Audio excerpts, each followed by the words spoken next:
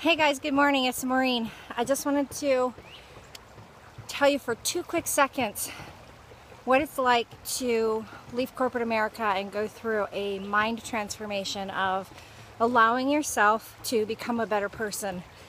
That's what I've been working on for this past year, is not only building a business, but becoming a better person in the process. And one of the things that I think we sometimes take for granted is gratitude. So today I wanted to share with you a few very little things that a lot of people probably wouldn't notice, but I did, because every day I start being grateful for what I have, not what I don't have.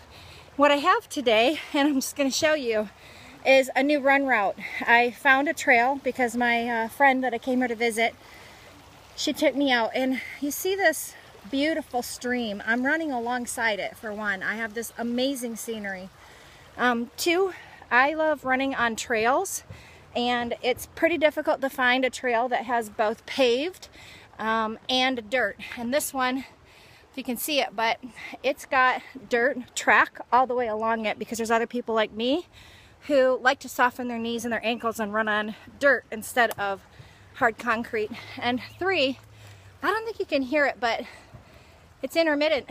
Across the stream, up that hill, there's a school, and there's a team of hi, I'm sitting now.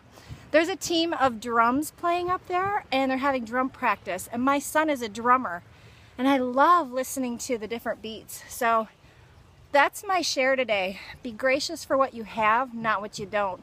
Focus on what you have, and you'll notice there's just a lot of happiness that enters your life that you couldn't have predicted. So happy Wednesday.